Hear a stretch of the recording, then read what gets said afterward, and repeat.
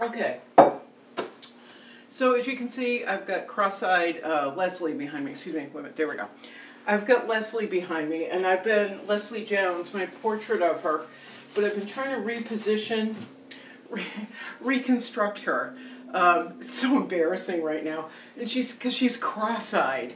But I've been trying to reconstruct her. I pulled her out of my storage unit the other day, as I said in my last video, and I really need her to be better. I'm capable of better. When I was painting this, I was in Virginia, and I just didn't get it right for various reasons. Somewhere in my head, I didn't get it right.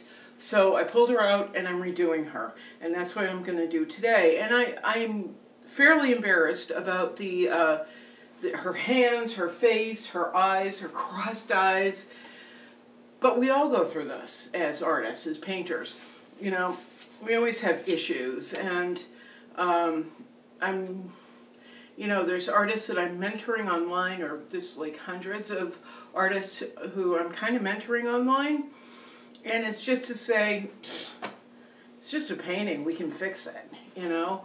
And it also helps me, because when I'm completely embarrassed about a painting, you know, a painting isn't right, for some reason putting myself online helps me to focus and get it right, to be able to reconstruct it correctly. And it's not always in the first live feed that I get it right, but it's somewhere down the line. Eventually, I'm embarrassed enough where my head fixes it.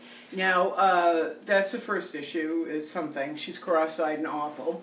Number two, I took a bunch of books out from the library so we could listen to audiobooks. But I took out Eddie Izzard's autobiography, really excited about it. Totally unlistenable. It is completely and totally unlistenable. It's like listening to a 5-year-old on too much sugar, even on more like me on one of my days where I'm flittering all over the place. He's just too many commentaries, too much ad-libbing, too much shooting off into 50 different directions, and I can't have it, not for me to keep my focus. So I'm so disappointed. I love Eddie Izzard, and I was so excited about listening to his autobiography, but just couldn't take it. After 2 discs, after 5 minutes, I was done. But I gave it 2 discs, and he didn't chill out, and he didn't correct himself. He just kept flying all over the place. So it's great on stage, not so great as an audiobook. I wanted to learn about him, but can't, because I can't take it. And then the other options I took out were all Shakespearean based, and I didn't even realize it. So I've got King Lear, I've got The Merchant of Venice, and then I've got Fear of Lear or something. And I'm totally thrown. So I'm not putting any of those on. I'm going to put on the radio instead, WGBH out of Boston, and listen to them. They've been talking about the march in Boston yesterday, the anti-faux neo-Nazi shit people, the white supremacists, white supremacists, like the whole, white is right, free speech-ish kind of thing that was supposed to happen in Boston yesterday, and instead was protested right out of the Commons, and it made me so proud. About 40,000 people, it's estimated, were there. The city pulled together, or a lot of people pulled together and said, we're not doing this anymore. We're not doing this anymore. And so they're talking about it a lot on GBH. I don't really want to listen to the news, but it's the only thing I've got. I got to shut off my iPad, and to listen to anything else, I have to shut off my iPod and put on podcast, but I'm not going to. So, okay, that's enough of that. We're going to listen to the radio, or I'm going to. You can do whatever you want with the volume. I'm just going to be painting. And in yesterday's video, I talked about bookbinding tape. Because on top of her awful cross-eyedness, on top of all the hideous, nightmarish, just amateurish mess I've made of her face and her basic structure, I also poked a hole in the canvas. I poked a nice little hole in the canvas because I wasn't being really careful with her. We've had some interest in it, but now I've made it's just too many issues. So I'm fixing her. I'm going to fix the hole in the canvas, not today. But I talked about the tape. I'm trying to keep myself online. I'm pulling an Eddie Izzard. I talked about the tape that I use. The tape that is used, bookbinding tape, that's used to fix a hole. That you pull the canvas together, you put this particular tape over the top. It's a canvas tape. It's a bookbinding tape on the back. Then you sand the front down to almost the canvas area, cover it with gesso, sand that down, cover it with gesso, sand that down, cover it with gesso again, and then you can start painting over it, and hopefully you won't see the tear. You can just keep sanding the gesso and reapplying it, but you don't want to get too obsessive and weird about it. Anyway, this is the tape I was talking about. It comes in black or white. It's canvas with adhesive on the back, a really good adhesive. But to make sure it sticks to the canvas, what I do to make sure it sticks to the canvas is I take an iron, put it on low-level heat, put the painting on the floor, pull the canvas together, put the tape over the back, put the iron on top, and just leave it there for a few minutes, like, I don't know, 3 to 5 minutes, to make sure the adhesive actually does adhere to the canvas. And then I go turn it over, apply gesso, sand it, the whole thing.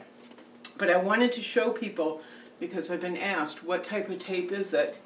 Let's see. There's the tape. It's by Line Co. There's the item number, 5501505. It's available through Dick Blick. It runs about $20. But there it is. It's a book repair or spine repair tape. Comes in black or white. It's fantastic. It has saved me so many times. But, alright, I'm going to put on WGBH. I'm not going to turn on the air conditioner, even though it's warm. I'm going to put on the fan, and let's just get to work. Where's my thing? Oh. I'm cross-eyed. If all goes well, Leslie will be much better off, in much better shape in an hour or two. Fingers crossed. Sunbug Solar, a solar energy installer, is proud to sponsor the 89.7 WGBH online stream. More at sunbugsolar.com. The thing that I hear a lot is the idea that white people are under siege, or that there's a race war, that they're going to be extinct. Where does that come from? Well, I mean, it comes from all sorts of things. I mean, it comes from people like the conspiracy mongers, the InfoWars of this world, who talk about the sort of the feminization of America and the pressure that white men are under. It also comes from the sort of philosophies of Hitler and other known fascists that are kind of never really gone away, are still simmering out there. But I mean, ultimately, this comes down to, you know, bog standard, blame it on somebody, right? I mean, it's scapegoating. What do these white supremacists hear and see from the Trump administration that makes them feel like it's okay to come out of the shadows now? Well, silence, which we talked about earlier, but I really think a key character was this guy, Steve Bannon, who has, of course, now just been removed from the White House. I mean, this guy was a really, really key character, because a lot of the white supremacists, a lot of the racists in the country really saw him as their inside guy. He was right there at the highest echelons of power. Now, there are still some other characters left. I mean, you still have Stephen Miller, other people that the white supremacists are fans of, but Bannon was really a central character. So maybe you can clarify this for me? Now, I've asked Richard Spencer, the white nationalist, at least 3 different times, and I've never got a satisfactory answer. So, as someone who's been watching these groups and seeing what they do, what's the difference between a Nazi, a Klansman, and the alt-right? It seems like they all want the exact same thing. I don't understand why we have to parse out these words. I mean, you're asking the wrong guy if you want a clarification for that. I mean, frankly, I think there's very little difference between them. I mean, if you look, for example, at Charlottesville, and you've got people like Richard Spencer now, in the days after, coming out and saying, you know, we're not really racist, we're not really Nazis, we don't really believe that stuff. Look, everybody knew that what was going to happen on Saturday was being organized by and was going to be focused around the neo-Nazis and the very, very, very racist people in this country. If people people like Richard Spencer and the people who support him don't want to be involved with those people, don't show up. Don't show up to Charlottesville on Saturday. So they could very easily have had a different rally somewhere else. I mean, there's unquestionably a connection there. Frankly, I think the difference is a semantic one, and it's in terms of how blatant these people want to get and how willing they are to stand up for what they truly believe. Let me tell you, my friend, as a black man in America, if I see any of them, they are radicals to me. So, moving on, let's talk about the counter-protesters now. The extreme ones are being called the Antifa movement. Who are these people? I mean, I've heard that phrase a lot. I'm not quite sure exactly who they are.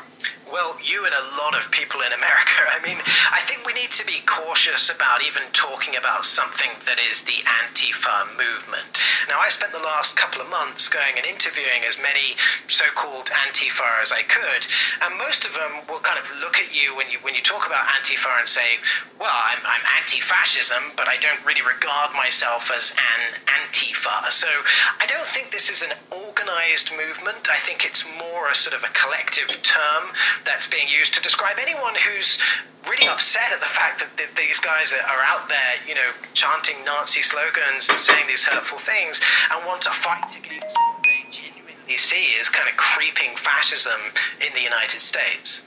I have read some reports that have said that basically a lot of the alt-right, or whatever you want to label them, that were in Charlottesville, many of them, their identities have been revealed and they are losing their jobs. I wonder if that will put a chilling effect on these people coming out and being a part of these type of movements. Well, interestingly, the Antifa, for what it's worth, what they do is they'll cover up and they wear masks and they wear bandanas for partly that reason, partly because they don't want to be identified by law enforcement. But I think what you're likely to see in response to what's going on with these kind of revelations and people losing their jobs is that these alt-right guys are going to start showing up in masks too. I mean, they'd be kind of stupid not to, I guess, unless their work already knows who they are and their neighbors already know who they are. I think you're going to see more bandanas on the right as well as the left. So these rallies are breaking out all over the country. What's your prediction for them? I mean, are we in the new normal? Will we see Charlottesville repeated all over the country? I think it would be too much to say we're going to see Charlottesville repeated across the country for two reasons. Number one, because any time these far-right groups get out in numbers, the local police, the federal police are going to be all over them. They're going to be right out there in force to try and do a better job, frankly, at policing it than they did in Charlottesville and in the previous rallies before that. And also, I mean, frankly, people are scared. I mean, when people see all of this violence going on, some of the more hardcore people are going to keep on showing up, but I'm not sure if you're going to see the sorts of crowds still showing up. Having said that, there are still going to be protests going forwards. Both of these sides are very energized, and you're still going to be seeing people showing up. I just don't know if it'll be as big as Charlottesville. Will Carlos is a reporter with Reveal covering extremism and extremist groups in America. Thanks, Will. Thanks, Al.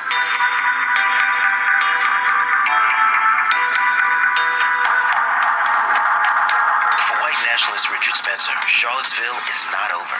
We are going to make Charlottesville the center of the universe. We are going to come back here often. Your head's going to spin. How many times we're going to be back here. We are absolutely never backing down. Coming up, I talked to Spencer about the connection between his movement and violence.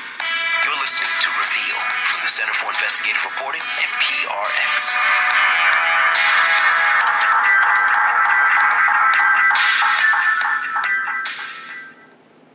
There are so many ways to get involved here at WGBH, and one way is by volunteering some of your time to lend a hand at WGBH events, like the upcoming Food and Wine Festival.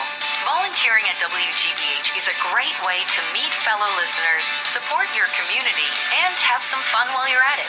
To find out more about becoming a WGBH volunteer and to sign up, visit wgbh.org/volunteer. Funding for our programs comes from you and South Coast Artists' 14th Annual Open Studio Tour this weekend in Tiverton and Little Compton, Rhode Island, and Dartmouth and Westport, Massachusetts. You can download a tour brochure at southcoastartists.org. and members of the Ralph Lowell Society. These most generous annual contributors lead the way in sustaining WGBH as a public media resource, available and free to all. WGBH.org. Looking a little crazed. From the Center for Investigative Reporting and PRX, this is Reveal. I'm Al Letson. In today's show, we're looking at what led to the violence and tragedy in Charlottesville, Virginia, where white supremacist groups clashed with counter-protesters. President Trump was criticized for not immediately speaking out against the extreme right, but when he did, some white nationalists accused him of placating the left. This is from an alt-right radio show called The Political Cesspool. There's no limit to my fury that I have for these people, from the president all the way down. There's no limit to the hatred I have. I hope you people out there will see you have no government left anymore, people. You have no president. You have no senators. You have nothing. You have no representation whatsoever. Then, the president seemed to walk back his comments when he criticized what he called the alt-left.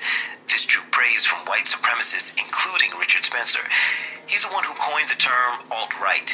He made it pretty clear that what happened there will only galvanize his movement further. I've interviewed Richard Spencer twice since Donald Trump was elected. The second time back in March. We talked about a lot of things that really came to the surface in Charlottesville, including whether the words and actions of his movement for a white nation or ethno-state were inciting violence. Richard told me he was getting a lot more donations for his group, the National Policy Institute, but also facing a lot more criticism, mainly because of something that had happened at the group's annual conference in Washington, D.C. It was less than 2 weeks after Trump was elected, and he was giving the keynote speech. And it was a really great speech, a bit on the bombastic side. To be white is to be a striver, a crusader, an explorer, and a conqueror. We build, we produce, we go upward. And at the end of the speech, I did want to end it with a bang. And, you know, this is, again, it was a week after the election, and I said, "Hail Trump, hail our people, hail victory." Obviously, that was highly provocative. And I raised a glass. I had a glass of whiskey that was there on the podium with me. It was, you know, getting late. And some of the people in the audience jumped up and gave Roman salutes. This, of course, created a massive outrage because it was recorded and a video went viral. And I think it was, you know, terribly misunderstood. Let me pause you there. What's a Roman salute? A Roman salute is it's better known as a Hitler salute. Is when you hold your arms straight out in the air. Right. So can you understand why there was a big ruckus about all this? I mean, you are. I don't know if you describe yourself as this, but I would describe you as a white nationalist. Do you agree with that? That's fine. The term white nationalist is fine. Yes. Okay. So that's an accurate term. So you're a white nationalist. You say "Hail Trump," which, you know, goes back to "Hail Hitler." Well, it goes "Hail to the chief." Yeah, but how often do people say that? I mean, come on, that's... I was being provocative. The fact is, I have been photographed giving a straight-arm communist salute with a clenched fist multiple times in Vanity Fair, actually. I'm not disagreeing that you were being provocative. I'm just saying that, like, if you're being provocative and you are a white nationalist and you do the type of salute that the Nazis used, people are going to label you a Nazi. You know... two things on that. I think first off, the term Nazi has been over abused to this extent where it's becoming ridiculous. I mean, it is kind of the other N-word. It is a way of ritualistically humiliating someone. By calling them a Nazi, you're basically putting someone out of the bounds of humanity. So I think that, like, when you talk about a Nazi as a white nationalist and someone who is bad, I think that term applies. When you're talking about someone as, especially like if a white person in America is talking about a black person and calling them the NIGGER term, that's a whole different ball of wax. So all your beliefs, and correct me if I'm wrong, because I think that this is the one thing that, like, I didn't get clear from you the last time we talked. I don't understand what the difference between white nationalists and what you believe is different from what Nazis believe, is different from what the Ku Klux Klan believe. No, I'm genuinely asking you, man, to clear it up for me so I can understand. Because I would say that you're a Nazi, but if you don't feel like you are, please explain it to me. Like, I'm open to hear what you have to say. Okay, let me start from a point of common ground. Okay. Whenever anyone engages, any white person engages in an identity movement, identity politics, we are always called a handful of terms. You are literally Hitler, you're a Nazi. That's of terms. You are literally Hitler, you're a Nazi. That's the big one. You're the Ku Klux Klan, you're a Southern Confederate, it goes on and on. You're segregationist, etc. Yeah. We are dehumanized by being labeled Nazi and so on. Now, I would say this, in terms of who I am, my raising a glass and saying Hail Trump, I think a lot of people, look, certainly people freaked out and were offended, but I think actually, at the end of the day, even my fiercest critics more or less got it. I was being highly provocative. I was celebrating this euphoric moment that we're all experiencing. Let me ask you this. So you said that in that meeting, and I really want to move off of this, but we keep coming back to this, but you said in that meeting you were being provocative. People have been drinking, you gave this rousing speech, and at the end you raised your glass, and that was being provocative. But yes, doesn't that provocation have consequences? I mean, if you look in the country right now, hate crimes are up significantly, and it's a clear line from like the type of stuff that you're talking about to violence showing up.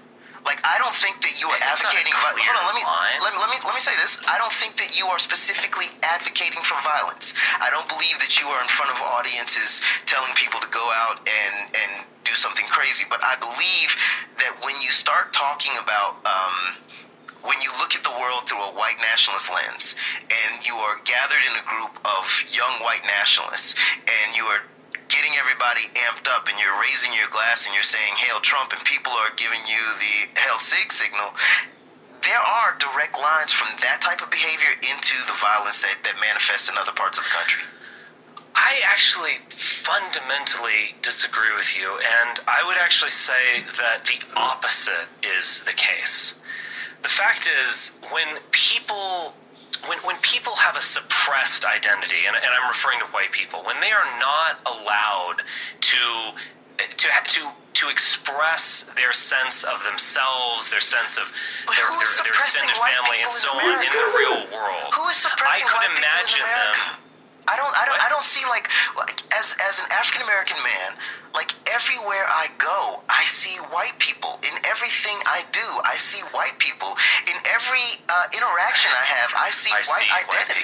No, I'm not saying it in a bad way. I'm sorry, that was a little bit of a joke. I get what you're saying. This is a white country. It is a white. Yes, at this point, it is a majority white country. But what I'm saying is that when you look at the power in the United States, the power is consolidated with white people. So, if the which direction is that pointed? I always try to find common ground with people that I get in a debate with. I agree with you unquestionably. White people have a tremendous amount of power. We still benefited from it. We still have plenty of wealth. We still have plenty of influence. But we are bringing about our own demise. I don't really blame black people for this. I really don't. I blame ourselves. We are bringing about our own demise. We are removing ourselves from cultural and social power. If you say white people have accumulated a lot of wealth, yes. Where is that arrow pointing? Which direction are we headed? It is towards the loss of power for my people in North America and around the world. So yes, this was our country. That's why it feels pretty white. But where is it going? That's just a small sliver of my interview with Richard Spencer back in March. You can listen to more from the interview, including a discussion of how Richard Spencer gets his funding, on our website. As you could hear, I couldn't really get an answer from Spencer about who was suppressing white people in America. But after the protests in Charlottesville, Spencer said those protests were the first time he had felt oppressed by his own government.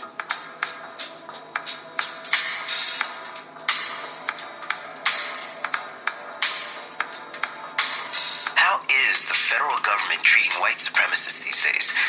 How about about when it comes to violence from white nationalist groups and the extreme right? Attorney General Jeff Sessions called the car attack in Charlottesville an act of domestic terrorism. But the next day, the president had this to say to the press. Two questions. Was this terrorism? And can you tell us how you're feeling about your chief strategist? Well, I think the driver of the car is a disgrace to himself, his family, and this country. And that is, you can call it terrorism. You can call it murder. You can call it whatever you want. Words matter. Trump and his advisors have routinely failed to call out domestic right-wing terrorism. There's no such thing as a lone wolf. You do know that. That was a phrase invented by the last administration to make Americans stupid. That's White House aide Sebastian Gorka in an interview on MSNBC just a few days before James Alex Fields drove his car into a crowd of people. There's never been a serious attack or a serious plot that was unconnected from ISIS or Al-Qaeda. There's a problem with that statement. It's simply not true. We examined the numbers behind attacks on U.S. soil in collaboration with our partners at the Investigative Fund. Here's what we found. In the 9 years we studied, right-wing extremists were responsible for nearly twice as many domestic terrorism incidents as those who claim to act in the name of Islam.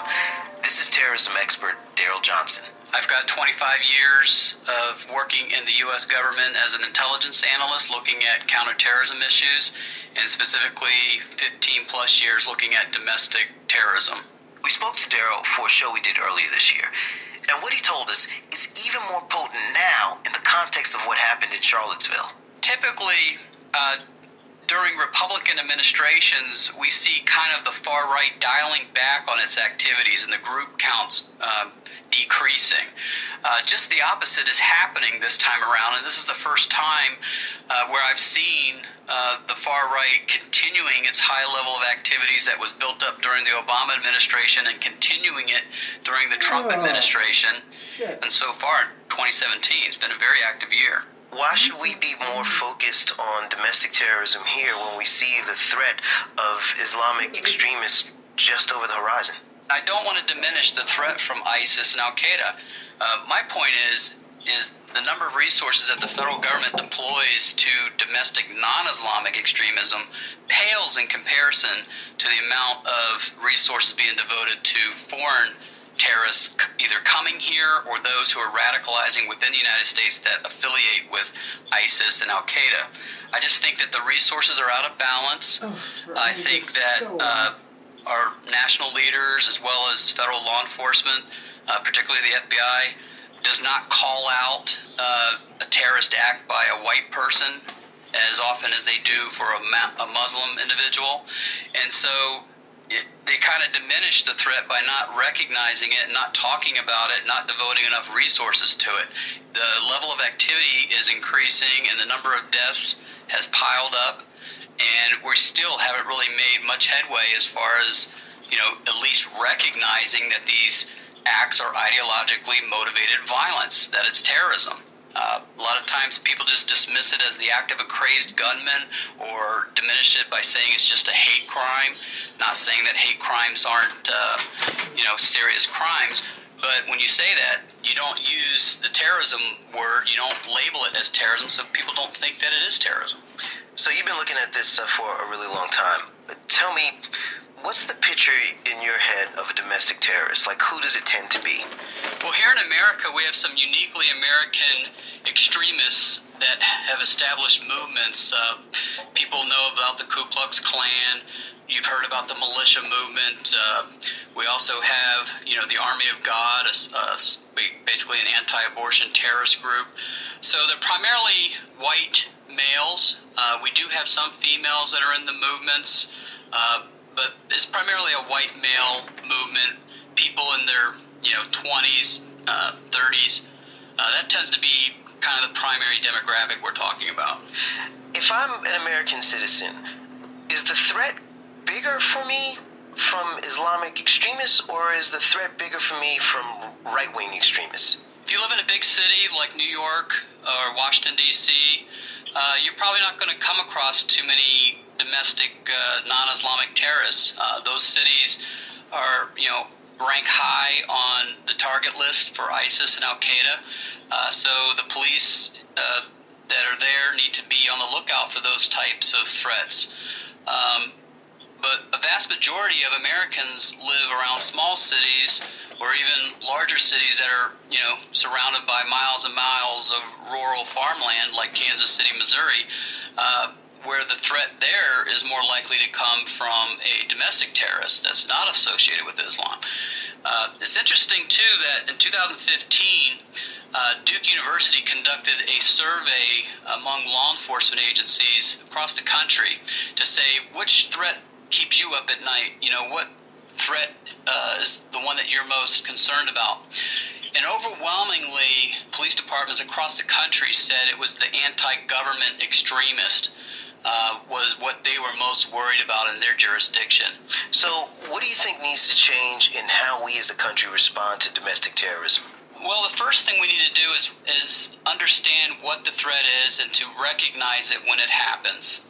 This is very important, not only for educating, the American public and developing policies and strategies to protect the American public, but it's also important for people in government, analysts like myself or police officers, so that they can truly understand what the threat is and to learn more about it and to learn how to mitigate it. So that's one thing we can do. The second thing is, I think there needs to be a lot more training for state and local law enforcement agencies about these types of groups and threats from, domestic terrorists. There was a pretty good program that was put together in the aftermath of the 1995 Oklahoma City bombing called SLAT. It's called State and Local Anti-Terrorism Training. This was like the preeminent law enforcement training to learn about domestic terrorist groups. And unfortunately, in the fall of last year, the Department of Justice pulled the funding for that program. And so there is this, void in knowledge out there. What about from the top? What does Trump need to do to help this? Well, again, our national leaders, from the president on down to the, department heads that cover terrorism issues, they need to recognize this threat, and when we have an incident, to condemn it and call it out as an act of terrorism. Is this the continuation of the Obama-era policy, or is this something new? This is something new. At least Obama recognized the threat, even though I think many of his cabinet members looked at Muslim terrorism as the only threat. But at least when they had, their summits on countering violent extremism, they tried to talk or at least include other forms of extremism. Here, you just have an outright rejection and failure to even acknowledge that there is a threat. President Trump wanted to rebrand the countering violent extremism efforts by labeling it countering Muslim extremism. So all that does is, by changing that brand, is you've basically acknowledged that you're going to be looking at Muslim extremists at the expense of other types of threats. Daryl, thank you so much for coming in today. We really appreciate you. Hey, you're welcome. Daryl Johnson was a senior analyst at the Department of Homeland Security and now runs DT Analytics, a private firm that monitors domestic terrorism for law enforcement and academics. As we've heard, domestic terror groups often fill their ranks with young white men in their 20s and 30s. Most of them find it difficult to leave behind their life of violence. Coming up, we meet one who did. I'd never met a Jewish person and had a conversation with them. I'd never had a meaningful dialogue with an African American. So it was easy to hate the people that I didn't humanize. But once I began to humanize them and realized that we had more similarities than differences, well, I just couldn't reconcile the hate or the prejudice anymore. Next on Reveal from the Center for Investigative Reporting and PRX. So I go home and I told my mother, and I said, Mom, I'm not going to be a doctor. I'm going to work to clean up hazardous waste. I'm going to be an engineer. My grandmother said, baby, why do you want to work on a train? Join us next time for the Moth Radio Hour. True stories told live from the Public Radio Exchange, PRX.org. This afternoon at 2 here on WGBH Radio. Oh, she's such a hideous mess. Our funding comes from our listeners and SNH Construction. WGBH lends quality to SNH Construction's name. Doug Hanna, co-founder. GBH has a stellar reputation as a creator of high-quality programs. All right, to anybody who's tuning in right now to actually watch me paint Leslie Jones, I know she sucks. This really sucks. I'm reconstructing the face, reconstructing the hands eventually, because it's just a hideous mess, and I'm embarrassed by it. But, you know, it's part of being an artist. You don't get it right the first time. You just keep trying. That's all. And we're listening to WGBH out of Boston while I fix this poor woman's face. So amateurish. Working on it. Wellesley Hospital is proud to sponsor the 89.7 WGBH online stream. More at nwh.org. Chicago in the mid-1960s. But as a teen who was bullied and didn't have friends, he didn't feel like he had much of a family or an identity. And one day at 14 years old in 1987, I was standing in an alley and a man came up to me and he essentially promised me paradise. He promised me that I wouldn't feel powerless anymore. That man was Clark Martell, founder of the Chicago area Skinheads. He promised me that I had something to be proud of and that if I were to join him, that I could leave a mark on the world and you know, find my purpose. You said that he promised to, like, show you the world and you wouldn't feel alone and those type of things. Did he deliver on that promise? You know, at first he did. At first, the bullies would stop bullying me. In fact, they started to cross the street when I would walk by, so they were afraid of me after I shaved my head and wore my boots. By the age of 16, Christian was a leader of the Chicago area Skinheads, and he merged them with a group called Hammerskin Nation, which he says is still the most violent and deadly skinhead organization in the world. What was it like being a part of that group? How did you... did it feel like a family? What's the day-to-day there? You know, at first it felt like a family. There was a lot of acceptance. Here are a bunch of broken people who, enjoy each other's company because we're all broken in some way. But very, very quickly it turned into a very dysfunctional family. It was really kind of an every person for themselves movement after a while because there was no loyalty. There were only people with an agenda that they wanted filled, and they would use other people as pawns. Christian was a skinhead in the late 80s and early 90s, and over that time, he saw the movement start to change. Guys didn't want to stick out in society as much. They wanted to blend in. So some stopped shaving their heads and got rid of swastika tattoos. They started wearing suits and going to college campuses. He says that's where the white supremacist movement is today, but it's only changed in public. Behind closed doors, it's still the same. Well, it starts out very benign. It starts out as something about pride in our people and pride in our heritage. But I can tell you behind closed doors, and I've had this conversation, it is very violent. What it turns into very, very quickly is that not only should we be proud, but we have to eliminate the enemy. Christian was a skinhead for 8 years before finally getting out. It took a series of wake-up calls before he could make the break. This was one of the first. When I was 19 years old, with some friends drinking late one night, we walked into a McDonald's restaurant, and there were a couple of black teenagers in line. And when I walked in, I screamed that it was my McDonald's and that they had to leave. And of course, because there were, more of us and we were intimidating, they ran out, and we decided to chase after them. And when we chased after them, one of the black teenagers, as he was running across the street, pulled out a gun and started to fire at us. Didn't hit us, and the gun jammed eventually. But when we caught this individual, we proceeded to kick him and beat him almost to the point where, we were certain he was dead. But at one moment, and this is a difficult thing to talk about because it's still really fresh in my memory, even 25 years later.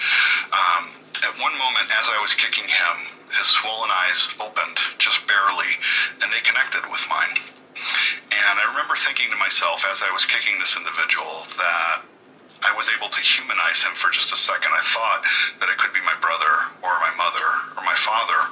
And I saw in his way that he was pleading for his life without saying a word. And I would say that that's probably the last incident of violence that I had as part of the movement, and the first shock to my system where I was able to connect with somebody who was one of my victims, and it's a moment that I'll never forget. How old were you when you finally got out? I was 22 years old when I finally got out. I had been married and had 2 children at that point, and I decided that my family was important to me, and that the movement was something that was broken and didn't fit with my values anymore. Do you remember the moment you quit? Like, how did that work? I mean, I don't know much about how skinheads work. I know with gangs, getting out is pretty difficult.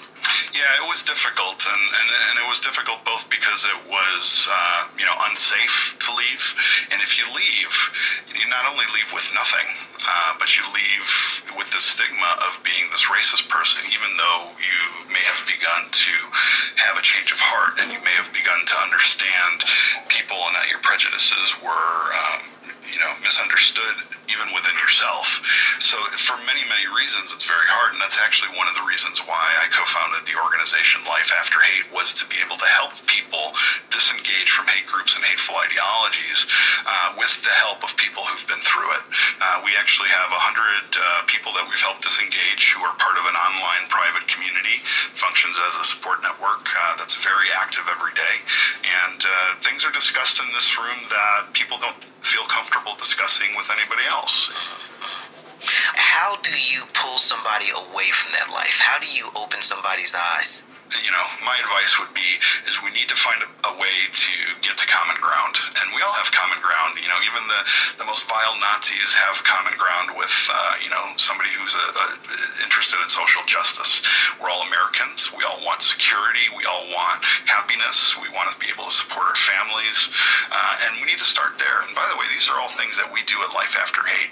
When we work with somebody, we're not arguing with them ideologically. I'm listening. I'm listening for what the potholes are in their lives that made them deviate their path from their intended one. And it's poverty, it's unemployment, it's mental illness, it's trauma and abuse and addiction. And what I do is I start filling in those potholes. I work on the person. I make them more resilient. I give them the skills that they need to compete so that they don't have to blame the other for what they feel is being taken away. So now that they can go out and get it themselves, there's nobody to blame but themselves if they don't get it.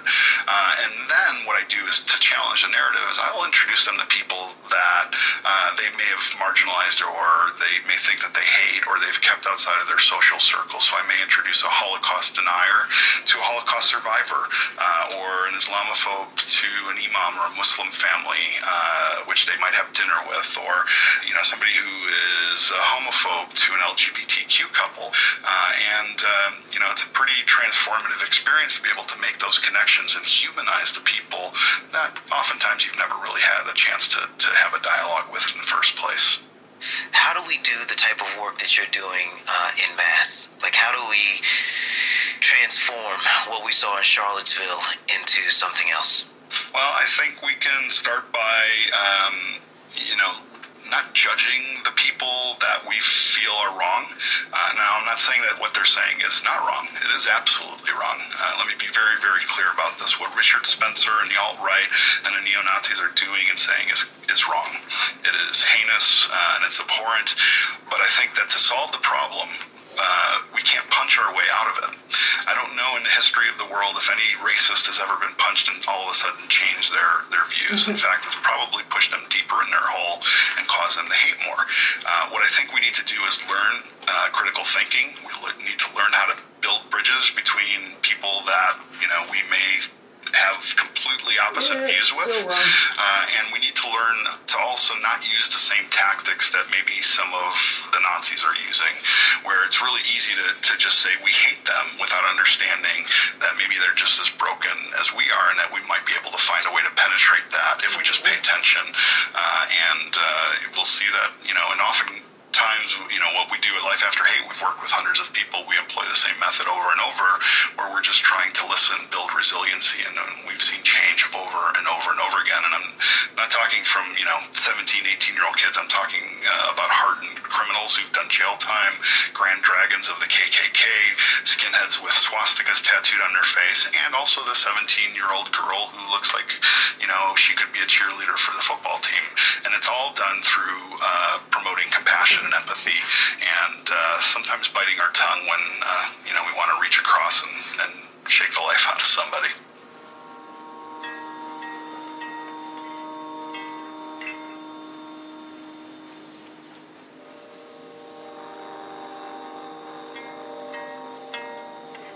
How does the organization get its funding? Well, that's a good question. So up until this point, we've been completely self-funded, and we've relied on the donations of people. Last year, we applied for our first government grant with the Department of Homeland Security because we wanted to scale the amount of people that could service the growing need of people that were coming to us for help. So we applied for a grant, and we actually won it in January, just before President Obama left office. It was a $400,000 grant. And then we were notified after the transition and the Trump administration took office that our grant was actually being pulled. And of the pool of 33 organizations that were awarded this grant that we were one of, we were the only organization both that was rescinded the grant and also the only organization that focused on white extremism. I'm sorry, I'm just taking all that in. That's wow. As Trump was campaigning, as someone that has, seen the dark side of white supremacy, so to speak, did you hear dog whistles when Trump was campaigning? Did you feel like there's trouble coming here? Oh, yeah. I mean, I heard dog whistles all throughout the campaign, and even as recent as, 2 days ago. We were hearing things, and to somebody who's been there and understands it very well, it was loud and clear to me. When they were talking about globalists, we knew that was just their new word for what they considered the global Jewish conspiracy.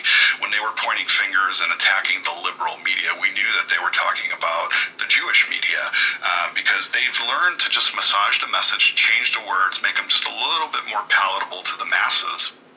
How big is this problem? I think that, I interviewed Sebastian Gorka, and he basically made light of the fact that white supremacy is happening in America. I interviewed Roger Stone, and Roger Stone told me that basically there is no white supremacists. There's just fringe people. Like, it's not a lot of people. And so my question is, how big is it? Well, I would love Sebastian Gorka to call the families of the 9 people who were killed in Charleston and explain to them that white racism doesn't exist, or to call the family of the young woman who was run over in Charlottesville and tell them that white supremacy doesn't exist in our country, or to call and talk to the families of the people who were killed in the Sikh temple shooting in Oak Creek, Wisconsin, or the hundreds of other unreported or underreported hate crimes that happen in our country every day, and explain to them that racism doesn't exist in the United States, when in fact our country from the very beginning was built on white supremacist ideals, and many of those same systems exist today in our law enforcement and in our justice system and in our prisons and in our education system. So for somebody to say that white supremacy doesn't exist in our country would tell me that they're complicit in that white supremacy. Last question for you, and again, thank you so much. What are the type of calls that you're getting now, like to get out? Like, who's reaching out to you? Oh, we've got so many different types of people that are reaching out to us, young and old, male and female, alt-right and KKK. But one thing I can tell you that I think you'll find interesting is that before the election, we were getting maybe 1 to 4 requests a week for people for help. And after the election, we started almost immediately getting 4 or 5 a day. And that's tapered off just a little bit, but we are still at a clip level of about 2 or 3 a day that we're receiving from people. And certainly within the last couple of days, it's spiked a bit. And are these family members? It's cut into thirds, I would say. About a third is people asking for help for themselves. The other third, the other bucket, is family members or bystanders. Could be coworkers, friends, loved ones of somebody that they're concerned about. And then the third is the former, the person like me who managed to find their way out, but has never been able to talk about it, and for years maybe has thought they were the only person in the world who, you know, is going through this. And what we do for them is provide a really amazing support network of other people who are just like them, so that they can, oftentimes for the first time in their lives, talk about this period that is traumatic to them. And it's really an amazing group of people that we've assembled. All right, my friend. Well, listen, thanks for the work you do. My pleasure. Christian Picciolini is a former skinhead who now runs the group Life After Hate.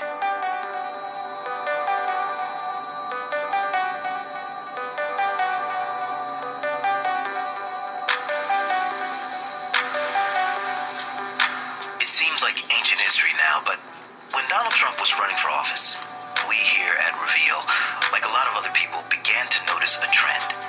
Trump wasn't just igniting the Republican base. There was a darker side rising to the surface. White supremacists, the alt-right, whatever the latest title they're using. But this is nothing new. They've always been there.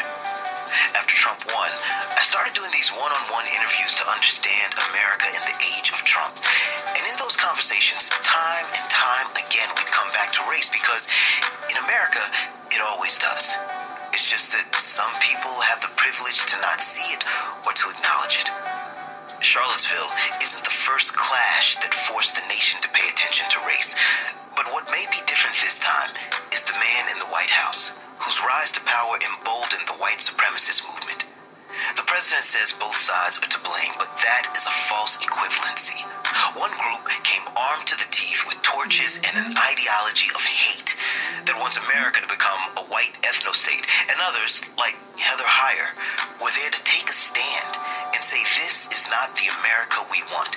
Now, there's a stark difference between these two, and if the President of the United States cannot make that distinction, then it's the responsibility of citizens like you and me to do it for him.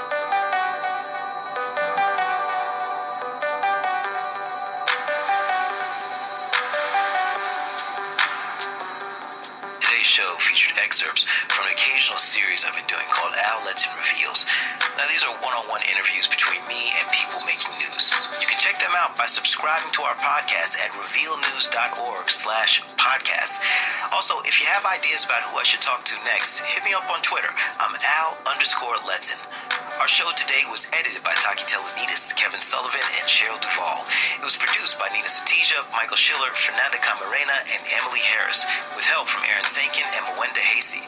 Our sound design team is the Wonder Twins, my man, Jay Breezy, Mr. Jim Briggs, and Claire C. Mullen, with help from Catherine Raimondo. Our head of studio is Krista Scharfenberg. Amy Powell's our editor-in-chief. Suzanne Reber is our executive editor, and our executive producer is Kevin Sullivan. Our theme music is by Camarado, Lightning. Support for Reveals provided by the Reeve and David Logan Foundation, the Ford Foundation, the John D. and Catherine T. MacArthur Foundation, the John S. and James L. Knight Foundation, the Heising Simons Foundation, and the Ethics and Excellence in Journalism Foundation. Reveal is a co-production of the Center for Investigative Reporting and PRX. I'm Al Letson, and remember, there is always more to the story.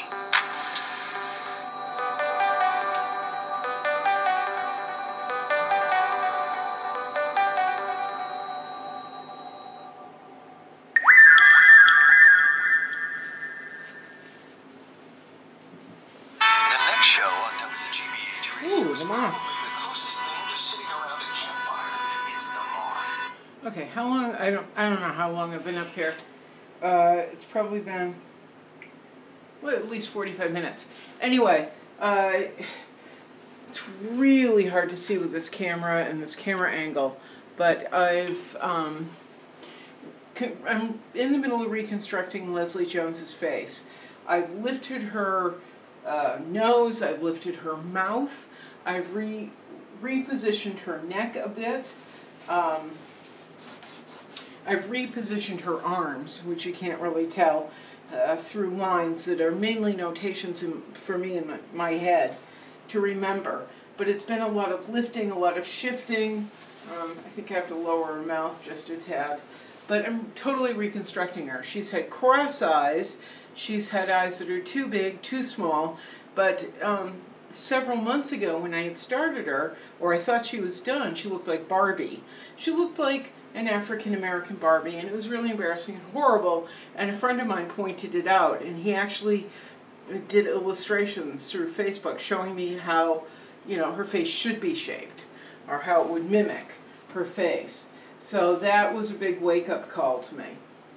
But today, she's been pulled out of storage so that I can fix her, and I am absolutely determined to fix her. And what's nice is, even as off as she is right now and as wrong as she is right now, I'm finding that whole new, deeper dimension to her face. Not that hand, which is just hideous, but to her face, which is going to extend out into this background and then going to extend into her hands. Jeepers crow. Anyway, that's what I'm working on, and finally, it looks like news-ish programs are over, and we're going to The Moth on WGBH. The Moth is a storytelling show, and people get up on stage and compete to be on The Moth, so this will be nice. A nice break from listening to talks about Boston and Charlottesville and you know, the violence and racism and absolute hatred and, you know, the change in ideas and the coming of our future. Listen to The Moth. First we'll get the news and then we'll Cambridge get The Moth. Savings Bank is proud to sponsor the 89.7 WGBH online stream. More at cambridgesavings.com. Filipino and British governments after the van plowed into pedestrians on Las Ramblas. But Catalan authorities said they had accounted for all of the dead, and some British and Spanish news outlets erroneously reported the boy was alive at another hospital. Catalan emergency services now say the young boy's body has been positively identified. His mother remains hospitalized in serious condition. Soraya Sarhadi Nelson, NPR News, Barcelona. Iraq's prime minister says a battle is now underway to drive ISIS out of Tal Afar, one of the last pockets of Islamic State territory in Iraq. NPR's Peter Kenyon reports U.S.-backed forces and Shiite militias are carrying out the operation. In a televised address, Iraqi Prime Minister Haider al-Abadi says ISIS militants have a clear choice: surrender or die. The city of Tal Afar is 35 miles east of Mosul, where a grueling 9-month battle ended in July with ISIS fighters being forced out. Much of Tal Afar's Sunni Muslim majority population has fled since ISIS took control of the city 3 years ago. But the large presence of Shiite militias outside the city has raised concerns of sectarian violence during or after the operation to oust ISIS. In advance of the ground operation, Iraqi warplanes have bombed the city, and leaflets have been dropped warning of the coming fight. Estimates of remaining ISIS fighters in the city have ranged from 1 to 2,000. Peter Kenyon, NPR News, Istanbul. Zimbabwe's First Lady is back home from Johannesburg. She faced an assault charge in South Africa. But Peter Granitz reports Pretoria has granted her diplomatic immunity. Grace Mugabe left South Africa with her husband, President Robert Mugabe, from a South African Air Force base early Sunday morning. She had been... Nope. I'm going to put this out on Twitter.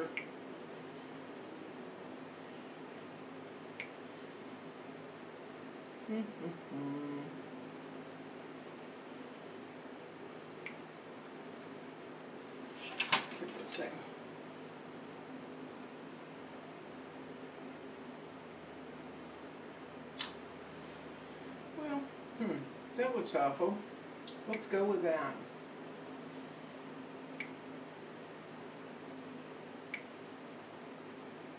Why did she look so bland?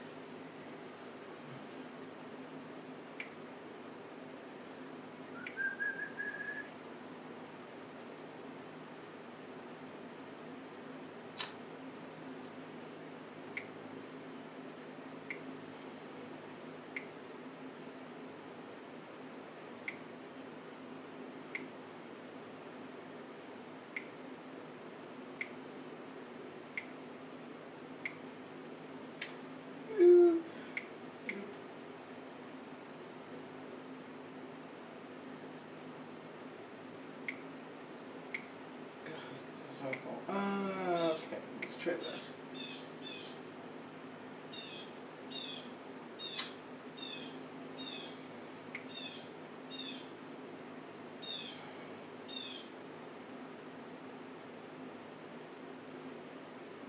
Actually, that helps. Okay. I'm gonna go make some coffee. Nobody's watching anyway. Doesn't matter. Needed to cry, had the ability to make the whole question of race, segregation, and racial discrimination simple, but people could come together and deal with it and not try to hide it under the American rug. And Gregory paved the way for generations of black comedians and social commentators. He died yesterday in Washington, D.C. at the age of 84. I'm Barbara Klein, NPR News in Washington. Support for NPR comes from NPR stations. Other contributors include Baird. Employee-owned and independent, Baird has kept clients' financial interests first since 1919. RWBaird.com has more information. And the Robert Wood Johnson Foundation at rwjf.org.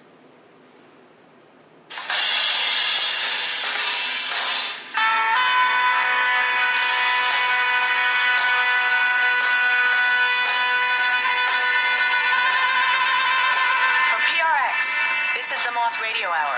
I'm Jennifer Hickson, senior producer at The Moth, and I'll be your host this time. The Moth is unscripted, true tales told by regular people and raconteurs. This hour, we have 4 stories for you. We'll hear about the ground rules for working at a suicide hotline, some online wedding contest shenanigans, the long life of sibling rivalry, and some backstory on how Hurricane Katrina shaped the administrator for the Environmental Protection Agency, Lisa Jackson. This first story is from Brian Finkelstein. He's been telling stories and hosting for The Moth for about a decade. The story takes place at a suicide hotline, and while it's not graphic in any way, it may not be appropriate for all ages. Some names have been changed to protect anonymity. Here's Brian Finkelstein, live at The Moth.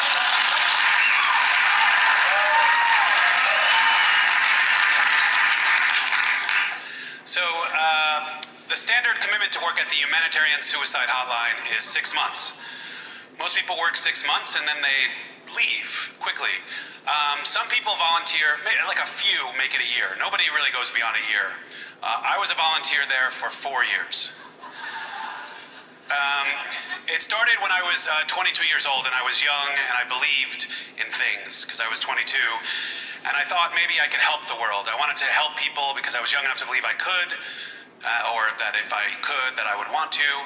I was that age, and so I decided I was going to be a psychiatrist, a psychologist. That's what I wanted to do. I wanted to be a clinical psychologist. But the problem was, I was a 22-year-old freshman at Queens College, which, if you know Queens, it's not a great college. It's in Flushing, New York. It's not a nice place. And my GPA was a 2.0. So. And I was 22, so I was going to have some problems getting into a master's program, which is very competitive for clinical psychology. So I decided I needed some work credit, internship, something to help me out, some leverage. So I decided to volunteer at the humanitarian suicide hotline. So I show up one Saturday, Sunday morning, or Saturday at 8 a.m., and I walk into this church on the Upper West Side, Manhattan, and I walk inside, and there's a bunch of people milling about, but I see this guy that's clearly the guy in charge. He's sitting on the desk. He's sort of like an ex-hippie turned a little corporate. He's got like a flannel shirt tucked into khaki pants. You know what I mean? He's dipping a chamomile tea bag into an NPR cup. I know who this guy is. I get it. He's a vegan who drives a BMW. I know it. So clearly he's in charge. He tells us his name is Glenn. He's like, hey, check it out. All right, my name's Glenn. And then he thanks us all for coming and says, hey, even though we're in a church, you know, I just want you to know we're not affiliated with any sort of religion or God. So if you're here for that, let me just say straight out, if you're here for God or any sort of politics or religion, you should leave now. And right then, like some old dude in the back just goes, see ya, and walks out the door. And then he sits down, and even though he's got this like corporate Jewish metrosexual hippie thing going on, he's also got a little bit of a Louis Gossett Jr. drill sergeant thing going on. Because as soon as he starts a training class, he's starting to weed people out. People start dropping.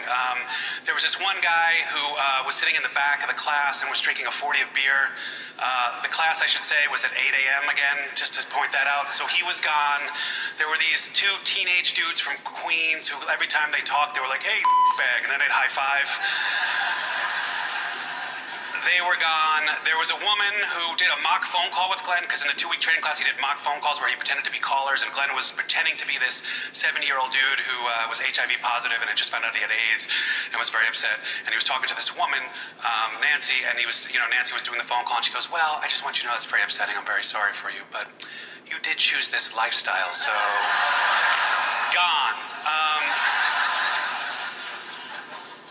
Now, one of the most important things Glenn weeded out, he said, was people who were there because they were either suicide survivors, meaning people whose family members, they've lost somebody because of suicide, or because they themselves, the volunteer, had contemplated or tried to commit suicide. And as Glenn would say, "Yeah, check it out. You're really not a good fit. Gone."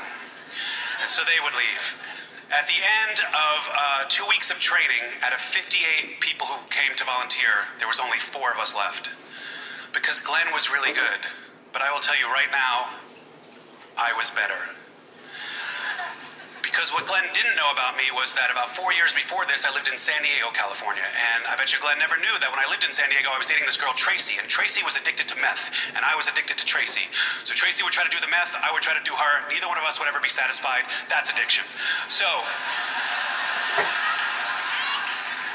one day, Tracy slept with my best friend, Babyface, a guy who looked like Morrissey. That's probably why she slept with him, because she was into that. She slept with him, and I had it. And I bet you Glenn didn't know that I then jumped in my 5-speed puke orange VW Fastback, an awesome car, and I drove up to my dad's house in Del Mar, California. I was living in San Diego, and I went into his garage, and I took his 38, because my father's a retired cop, and I bet you Glenn has no idea that a 38 doesn't have one of those clips that you put in. It's got the thing, and you put the bullets in, then you snap it, and it's really easy, even if you don't know how to use guns. And I grabbed a bottle of tequila out of my father's liquor cabinet, and I got in my car, and I drove to Torrey Pines Beach. And I took the gun, and I drank about a half a bottle of tequila. And I bet you Glenn has no idea that a gun like that is really easy, because if you pull the hammer back, it sort of like has a hairpin, like you can just tap it, it's gonna go off. And I took the gun and I stuck it in my mouth. And I'll bet you Glenn has no idea how good it feels to stick a loaded gun in your mouth. It feels incredibly good. I'm not a handser. Things aren't going good for me. I'm just pointing it out. Like, just saying it right now in front, it feels good to have control, to say, like, I'm going to put a gun in my mouth and I'm going to have some control over something. And I sat there and I put the gun and I was trying to contemplate doing it, and then tequila makes me a little dramatic, and I threw up. I'm not a good drinker. I want to be the guy that drinks a bottle of tequila, but it's not me. I'm not Bukowski. I'm Dr. Phil. And I threw up all over the gun. And there's nothing that sort of snaps you out of a suicide impulse than throwing up on a gun. It really just sort of clears your head. And I took the gun out, and I thought to myself, well, at least I know I'm not the type of person that's going to pull the trigger, which I don't know. For me, it's something I had to find out that way. And it also snapped me out of the suicide, and I felt really good, and I felt like this moment of clarity, and I wiped the throw up off me, and I got out of my car, and I was in Torrey Pines, beautiful beach, and I went into the water. It was late at night, beautiful full moon, and I went in the water, and it was like perfect, and I had what for me was a perfect life moment. I sat there under the full moon in the water, just feeling really good, the waves sort of washing over, and I realized that's what life is. That's enough for me, because there's these moments of beauty, like moons and oceans, and then there's moments of horror, and then it's good again. And then it's horrible and kicks you in the face. And then it's good again. And then it's horrible in a pigsty, because that's what life is. But then for a moment, it's good. And for me, that's enough. But I bet you Glenn didn't know any of that, because I never told him. So at the end of 2 weeks of training class, out of a series of 58 people, 4 of us are left. Now we walk into the training room, and there's the hotline room. And just to give you an idea what it looks like, there's 3 desks with phones, there's a couple plants. And there's a couple things that hang on the walls. There's a list of phone numbers. There's Glenn's home number in case you need him. There's poison control. And then there's 911 in case you forget what 911, the number for, shouldn't have to write that down. And then there's a sign that hangs on the wall that says the motto of the hotline, which is shut up and listen. Big block letters, shut up and listen. And that is an amazing expression to me. That is exactly why I stayed there for 4 years. Because after 6 months, I got my certificate. I was free to leave. But I ended up staying for 4 years because of that thing. Because it made me feel good to work there for 2 reasons. One, listening to people's problems on the phone, you start to feel to yourself, you know what? I don't have it so bad. These people have it a lot worse. To me, it's like if you go to the park and you sit on a bench and you look down and you see a squirrel and you say, well, at least I'm not a squirrel. You know what I mean? It's something.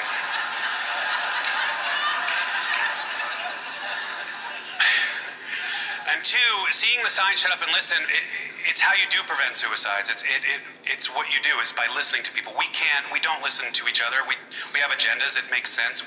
Whether it's somebody you love or relationship or people you don't like or just casual, we all have agendas. We all trying to get something and we like to talk. I clearly like to talk a lot about myself. I'm up here. But the idea of sitting and listening to somebody else talk made me feel good, and it made me feel like I was helping. And that's why I stayed for 4 years.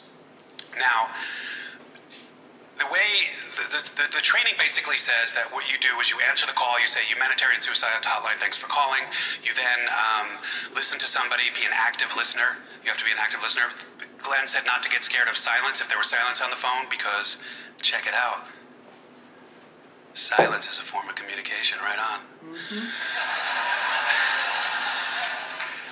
He also said that you can't get manipulated by silence. So if it lasts 5 minutes, you gotta hang up the phone. Don't get manipulated. At the end of 12 minutes, end the call, because that's about the allotted time. And before you ended the call, you had to evaluate the person's level of suicide. And the way you do that is you ask a series of 4 questions. 1, do you feel so bad that you think about suicide? 2, do you have a plan for how you would do it? 3, have you set a time for when you're going to do that? And 4, have you taken any steps today to kill yourself? Now, in the 4 years I worked there, 99.9% of all calls are yes, no, no, no. A lot of people think about suicide, but a lot of people don't really go the next step. And what he said is the only thing that he would offer as a bit of advice was the biggest, clearest thing, a warning sign, the closest thing to a warning sign that you can have for suicide is if somebody says something like, I don't want to die, I just want the pain to stop. And if you hear somebody say that they want the pain to stop, that is about, a bell should go off. That's a person who's on the edge.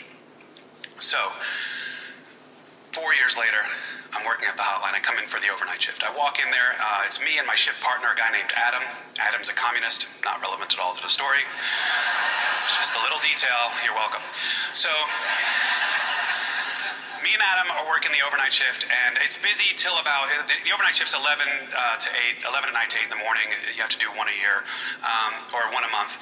And it's busy till like 4 a.m., till the bars close in New York, and then it sort of slows down and it gets slow. And around 4 o'clock, it was, Adam, it was my turn to answer the phone, and the phone rings, and I pick it up. And I say, hello, humanitarians, can I help you? And this very young, cute, scared voice comes on the phone and says, hi, my name's Amy, I'd like to talk. And I said, what's up, Amy? What's going on? And she says, oh, nothing, I was just, calling because I was feeling a little sad. And I was like, oh, what are you sad about? She goes, I don't know, things are pretty good. I have good grades at school, and my parents don't get it, but they love me, and, I have a friend back in Tennessee where I'm from, and, NYU's good. I have good friends here. I have friends who are, she said she had 2 types of friends, which I thought was really funny, and I use it all the time, is that she had bar friends, and then she had movie friends. I like that expression. I wish I had some movie friends, but so be it. And right away, I pictured her the way you do when you talk to somebody on the phone. I pictured her in her dorm room, and I pictured like a quilt, and I pictured her with like long hair sitting on her bed, and like rollerblades, and like a Dr. Pepper. You know what I mean? I got her figured out.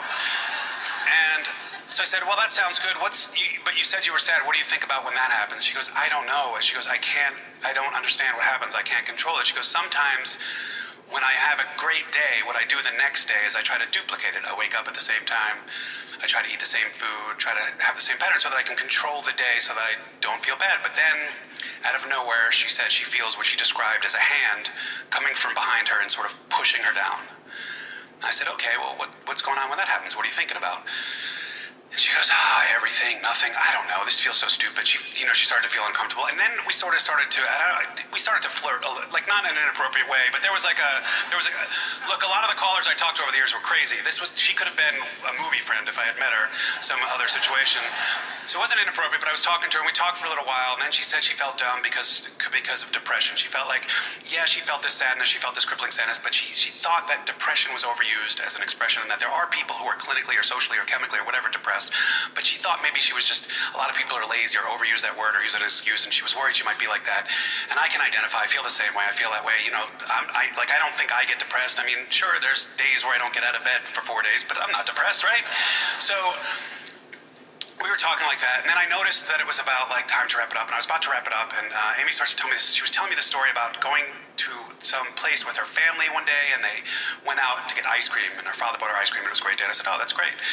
And I looked at the clock, and I was about to wrap it up, but then I noticed what started to happen was Amy started to slur her speech a little bit, and I said, "Amy, what's going on? Are you okay?" And she goes, "Yeah." She goes, "Look, I know it's selfish, and I know it's stupid, but I can't do it anymore. I just want it to stop." And I said, what do you mean? What do you mean by it? She goes, "I don't know. I can't. I just want you to talk to me." I was like, "Well, when you said it, what did you mean?" She goes, "Look, I don't want to die. I just want the pain to stop." And I woke up. And I said, "Amy, do you feel so bad that you think about suicide?" And she said, "Yes." And I said, "Do you have a plan for how you would do it?" "Yes." "Have you set a time for when you're going to do it?" "Uh-huh." "Amy, have you taken any steps today to kill yourself?" And she said, "Yes." And I said, "Amy, what have you done?" And she told me she took 20 high-strength painkillers. And I said, "What kind of painkillers? Because that's what you're supposed to do." And she told me, and I wrote it down. And I threw a pencil at him, who was nodding off because he's a communist. And I handed him the piece of paper so he could call poison control so I could have some information about what would happen so I could pass it on to her. And I said, I just tried to keep Amy talking. I was like trying to ask her about like other things. And she was again talking about that day her father bought her ice cream, and it was very confusing. And then Adam came back with a piece of paper. He had called poison control. And I said, "Amy, given the fact that you took 20 high-strength painkillers and that you drank and that you haven't thrown up," which she had told me, "do you understand that you could die within an hour?" And she started to cry. And I said, "Amy, look, do you want help? Do you want me to do something? I can do something. I can only help you if you ask. Our policy was not to intervene unless people wanted." I said, "If you want help, I can do something." She goes, "I do. I don't want this. I don't want to do this." I said, "Great. What's your address?" She gave me her address. I handed it to Adam. He went to go call 911 because the number was on the board. And I kept Amy talking. And after a while, I just tried to ask her anything. And I was like, "Amy, what kind of ice cream was it that your father bought you? You mentioned that your father bought you ice cream. What kind of ice cream was it?" But it was silent. And it was silent for 2 minutes. And it was silent for 5 minutes. And I'm supposed to hang up the phone, but who the hell could hang up the phone? So I didn't. And then it was 7 minutes. And around 13, 14 minutes, I heard noises at the door because Adam had called 911, and I heard like people knocking, and then I heard the door crash open, I heard footsteps, and then I heard this voice come on the phone and said, "It's okay, we've got her." Click. And then I went home. And I was supposed to go to class that day. I had classes at Queens College, but I didn't go back to Queens College. I never went back to Queens College. I never graduated. I was supposed to go back to the hotline for a debriefing based on that phone call. I called Glenn and told him I quit, that I wasn't coming back. But check it out. Click.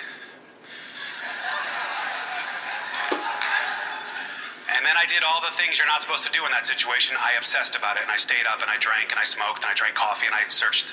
It wasn't the internet, but I looked through the papers and listened to the radio. And finally, after 3 days of it, I found on the Daily News, in the Daily News in New York, page 23, a small paragraph that said that they had found the body of a 23-year-old NYU student named Amy Walters, who died of an accidental overdose. And I know why they call it accidental. I get it. There's insurance reasons, religious reasons, family. They don't want an epidemic to start in a college. I get all that. But what I didn't know was that until that moment, that I was the last person to talk to her. Not her mom in Tennessee or her best friend or some boy at NYU who probably had a crush on her that never talked to her and probably me. And I wanted to call her family, and I wanted to try to go down to the funeral, but I knew it was inappropriate, and so I didn't. And the thing of it is, for me, I have had bigger personal tragedies over the years. I think we all have. People do. I spoke to her for less than an hour 20 years ago. But she's me in that car. And I think about it every day. If I had pulled that trigger, would be me. And she never got to find out what I got to find out, which is, it's terrible sometimes, but there are these perfect life moments. And that's enough. Thank you.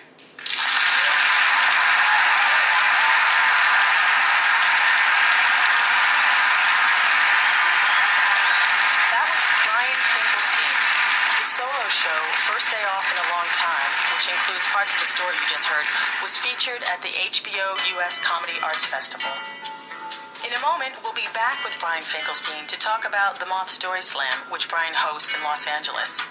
Also, 2 slam stories, One about a couple's quest to win a dream wedding online, and another about two sisters with very different children. The Moth is supported by Fox Searchlight, presenting Step, the real-life story of a girls' high school step dance team in the heart of Baltimore. Empowered by their teammates, coaches, families, and counselors, they chase their ultimate dreams to win a step championship and to be accepted into college. In theaters nationwide, August 18th. The Moth Radio Hour is produced by Atlantic Public Media in Woods Hole, Massachusetts, and presented by PRX. This week on Under the Radar with Callie Crossley. Women were supposed to keep their place. There were all kinds of limitations. And here was this group of bad girls who were taking over the building and stepping out of their place. The documentary Left on Pearl reveals the forgotten story of women activists who took a stand in Cambridge in 1971.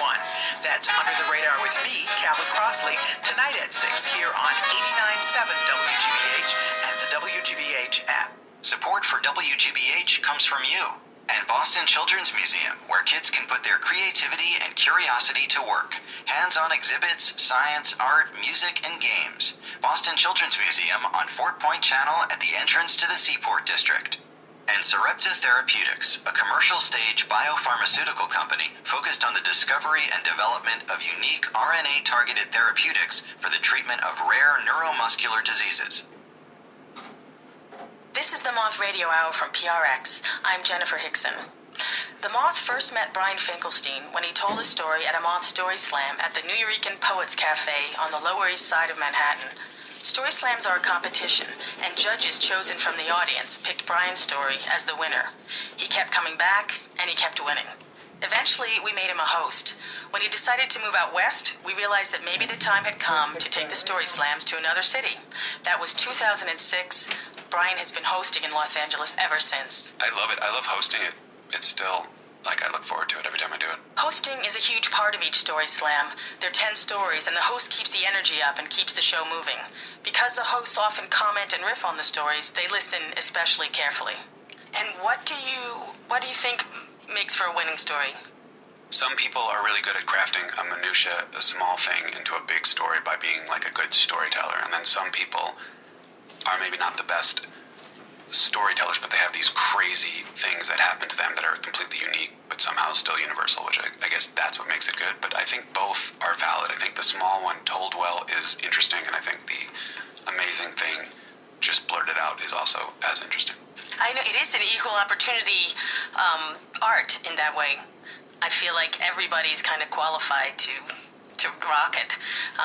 Yeah, I feel that way too. I mean, I will say that because I go to a lot, because I host them and I've been doing it, and I'm sure you feel this way, that my personal taste is I like the cop who just heard about the show and decided to give it a shot, or the soldier who just came back from the war, or the teacher, or you know, God, I sound like a politician, talking to soldiers, policemen, you know, regular people. But you know what I mean? Single mothers. Single mothers, babies. I like when babies tell stories. I like anyone who's just not, you know, like doing this for just because it sounds fresh to me. But I'm sure to an audience, both are valid. It's just because when you hear a lot, I like the more than the norm. Then again, I agree. For the audience, it's sometimes great when if you have a night, and even if the content's great and the storytellers are a little shaky or, not exactly raconteurs necessarily, it is kind of wonderful when someone who really has a hold of the form comes and just lays it out. That's really nice. And at the Slam, it's so great because you're changing, it's every 5 minutes something new, so.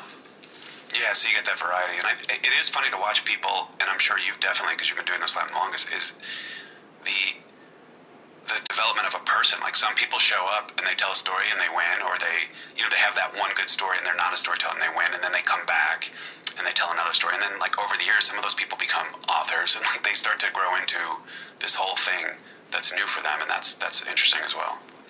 Yeah, the non-raconteurs learn from the raconteurs, yeah. Yeah. They steal. Brian and I later decided that we like the phrase learn from better than steal, so I hereby amend that statement. If you ever visit Los Angeles, definitely go see Brian Finkelstein host a Moth Story Slam. And now we'll hear two slam stories. This first storyteller's name is Peter Story. Yes, Story. Here he is at the Los Angeles Grand Slam, where we partner with the public radio station KCRW. The theme that night was Golden Opportunity.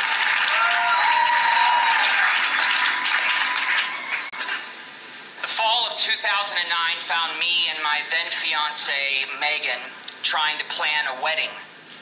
And we were unemployed, we came from humble beginnings, and no matter how much we tried to crunch the numbers or plan the most banal, menial wedding possible, it was just not gonna happen. And we were a little upset, you know, because we were in love and we were ready to start our life together. And things were complicated because I had just gotten her to LA. We had done a long-distance relationship across to Michigan, and I had to leave her behind. She had to stay and run our apartment complex. That was my normal job. And I had to book out to Sacramento to work as an actor in a professional theater where, ironically, we had met before. I was going to be gone for a long time. And right before I left, she said, you know, I think I found a way for us to have a wedding. And I said, what? She goes, well, I found this online contest.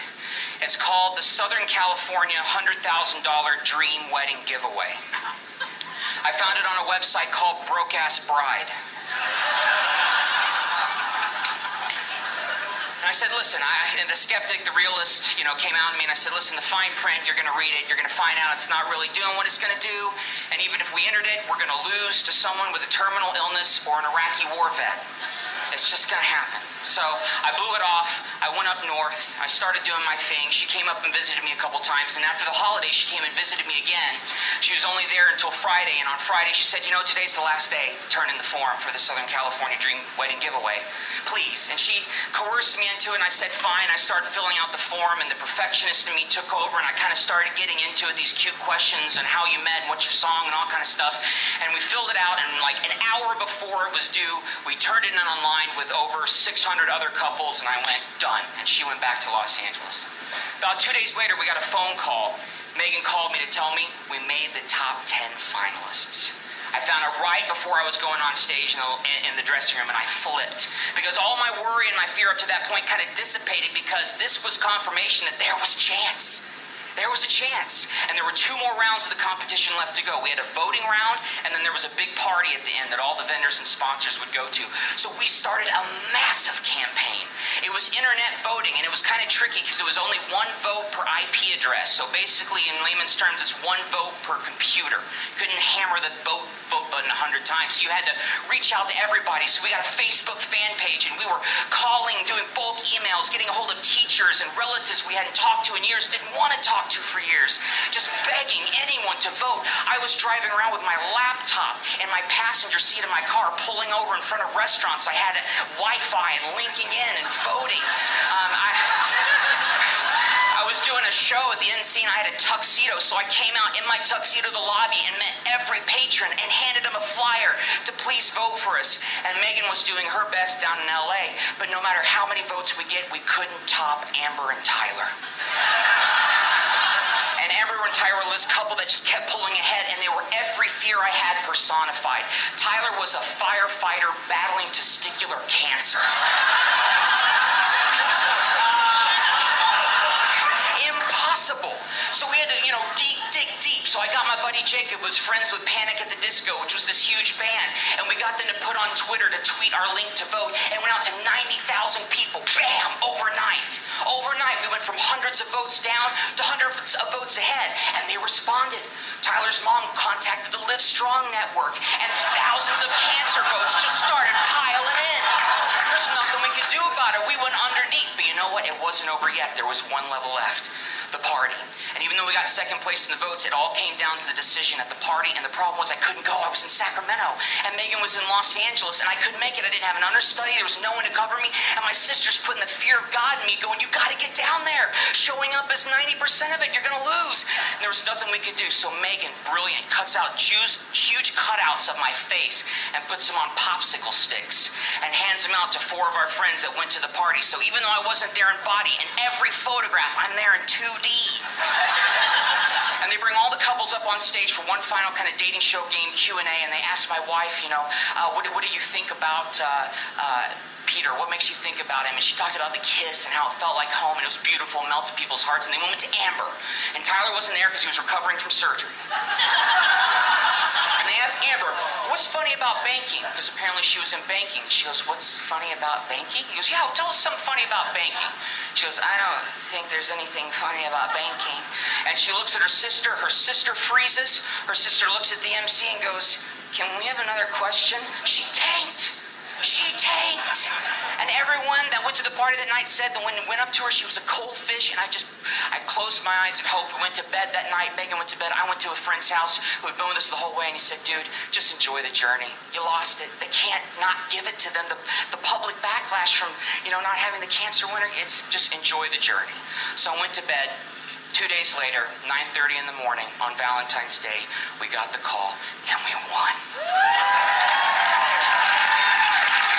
We won the whole thing, and the fine print was true. We got the ice sculpture and the cigar bar and the photo booth and the free dress and the tuxes and the hotel rooms, and it was unbelievable. And for 2 kids on unemployment, it was a dream wedding. And 3 weeks today, we celebrate our 1-year anniversary. And true story, Amber and Tyler broke up. That was Peter's story. He and Megan are still going strong. To see a picture of them at their wedding, or to view some of the YouTube videos they made to secure their win, visit our Radio Extras page at themoth.org. Our next story is from the Moth Story Slam, sponsored by WBEZ in Chicago. This story also deals with competition, but of a very different sort. Here's Diane Castile live in Chicago. I've never been a particularly competitive person, and when it comes to my sister, it's best not to even try. She is the luckiest person I have ever known. Always in the right place at the right time. She married into money, so she could buy anything she wants, but she wins everything, or uses points, or has it bequeathed to her. She plots out her life step by step, follows that plan, and that works. The hand of fate seemed to lovingly caress her instead of slapping her upside the head, which, as far as I know, is its job. Because of all this, my sister has developed a life philosophy that's simple and airtight. Good people make good choices and therefore have good lives. Now, in my circles, life is more like a series of rough drafts. So, over time, my sister and I drifted apart. But then we started having kids, and I thought, well, maybe this is something that will bring us together. In fact, our daughters were born within months of each other. She had twins. I just had the one. And for a while, things really were better. But I soon discovered that perfect people have perfect children. My sister's daughters tested as gifted in school, were the star athletes for every sport they went out for, really talented artists, I mean, you name it. Meanwhile, my daughter was racking up labels of her own. ADD, OCD, mood disorder, you name it. It's hard to describe how toxic the effects of these challenges are on one so young and how far-reaching their effects. School is a nightmare. Sports are out of the question, and even extracurricular activities really just don't take. But the worst is the social ostracism, and that's the one thing that as a parent you can do absolutely nothing about. When my daughter was 10, she mentioned suicide for the first time, and so we had to take her for an emergency appointment with her psychiatrist. Now, I had an infant at the time and couldn't get a babysitter at such short notice, so I had to ask my sister to help out. Now, she had a tennis game scheduled, and those are sacred, so I had to really make my case and tell her, what my daughter had actually said. And to my surprise, she was very compassionate and actually apologized for having kind of turned a blind eye to the struggles my daughter had had for years. That's okay, I told her. It's so hard to know how to handle situations like this. But if you could just ask about her from time to time, it'd be such a balm for me just to be able to talk to you about this. But for whatever reason, my sister never mentioned my daughter after that night and would avoid any discussion of her. The year all three girls were set to graduate from junior high school, my sister sent out an email to me and a bunch of other people in February asking us to hold the date for their graduation party. You know, like you do for weddings.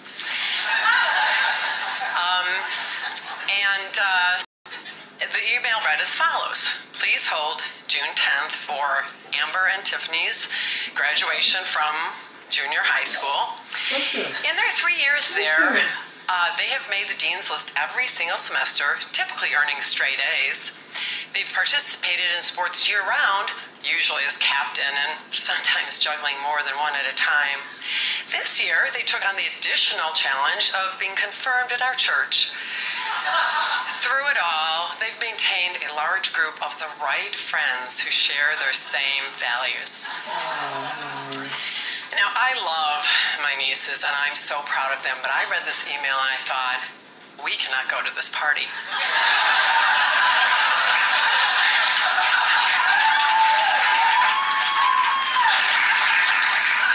It's just going to be a list of their achievements and awards and full of their friends, and my daughter will not be able to handle it. And of course, neither will I. So when the invitation came, I threw it away.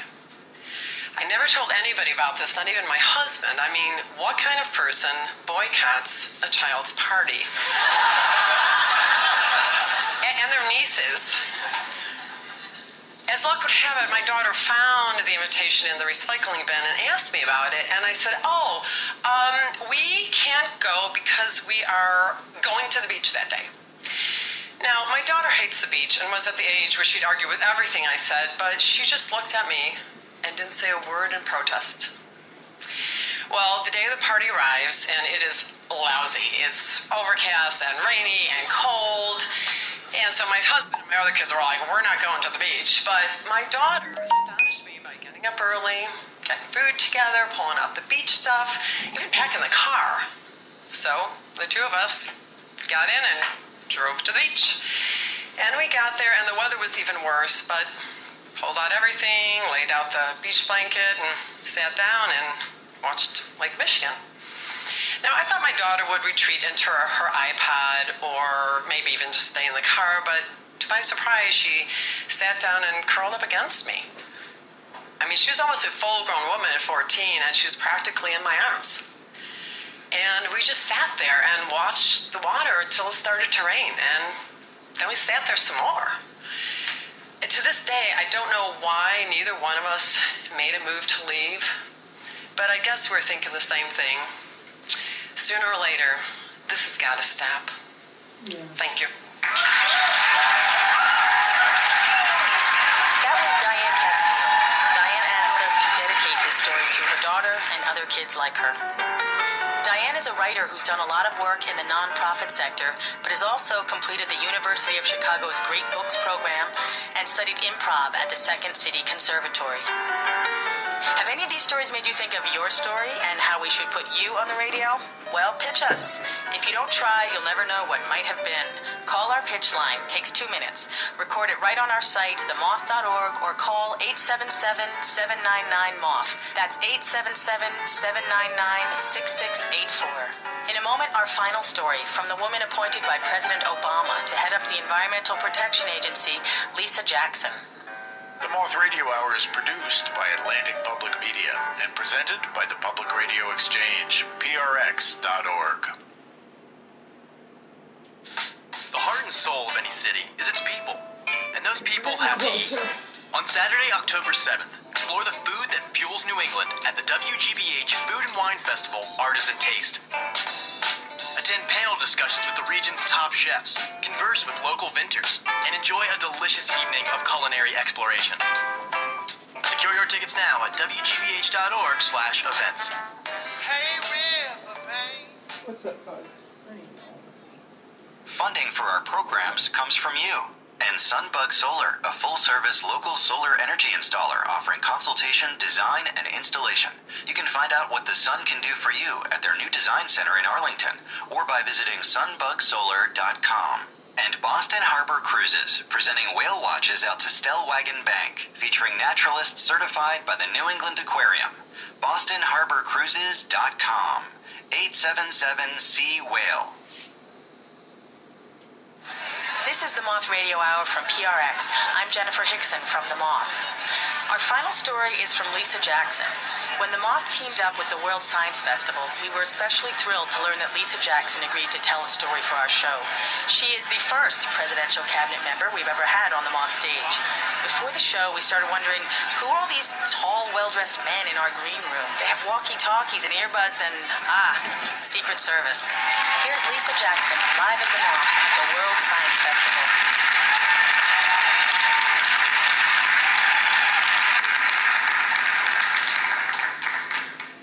My father was in the Navy in World War II. So, when he was done, when the war was done and his time was up, he came back home to New Orleans. I'm from New Orleans. His family had been there for generations and looked for a job. For a black man in New Orleans in the late 40s and 50s, job options boiled down to mailman, Pullman porter, and daddy picked mailman. And so he was a postman.